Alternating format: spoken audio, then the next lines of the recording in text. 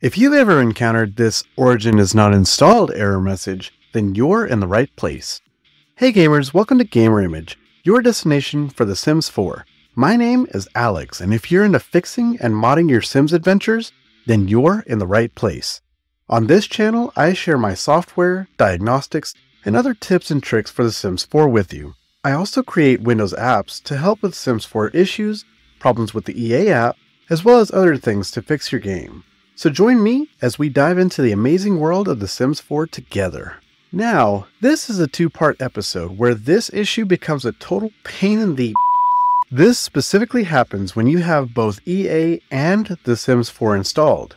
The game launches fine through the EA app, but when you try to launch ts4_x64.exe, the actual game starter, you get this ugly error message mentioning Origin. And just a preface, Origin is absolutely not on this PC, guys.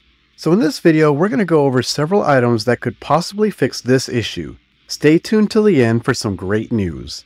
The first thing to do is make sure that your antivirus is not blocking the ts4.exe file itself.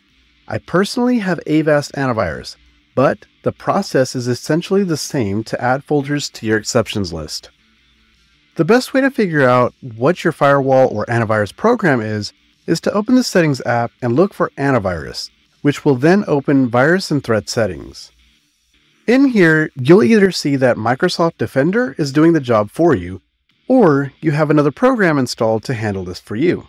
Click Open App if you have this option. Adding exceptions to the antivirus programs are generally the same, however, some are more complex than others. Here, you'll see how to add the entire Sims 4 game installation to Avast's list. However, I recommend doing some research on how to do it for your specific antivirus software. Try to open the exe again, and if this fix doesn't work for you, then continue on. Next, we're going big. It's possible the actual Sims 4 game could be causing issues. Go ahead and open the Add and Remove programs. Search for The Sims and uninstall The Sims 4. This is really fast for some reason.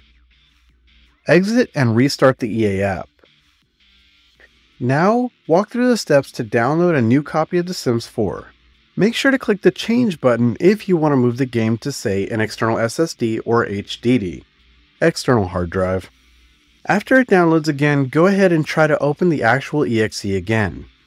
If you continue to get that Origin is not installed error, then continue forward.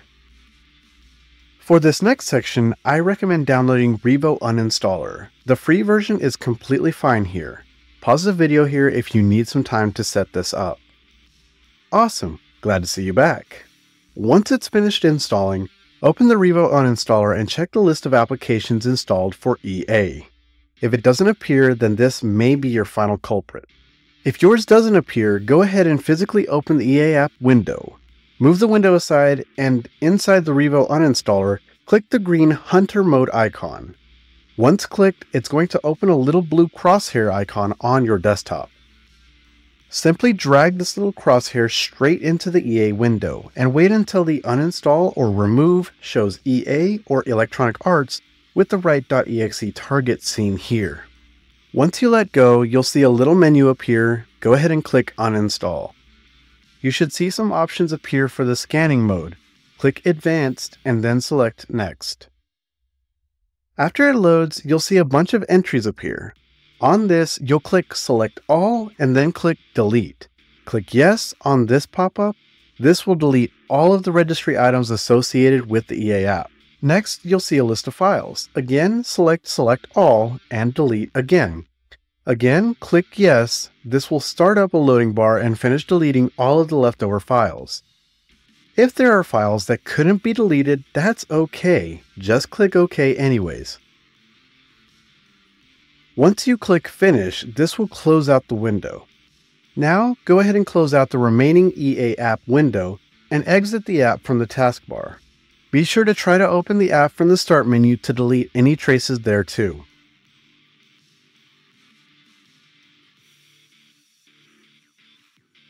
Now, go ahead and get another download of the EA app and do the install.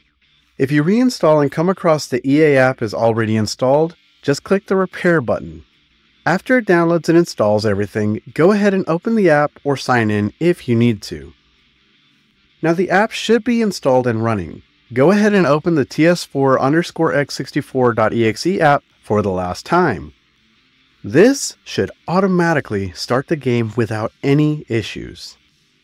So gamers, this sets the stage for my latest app. Introducing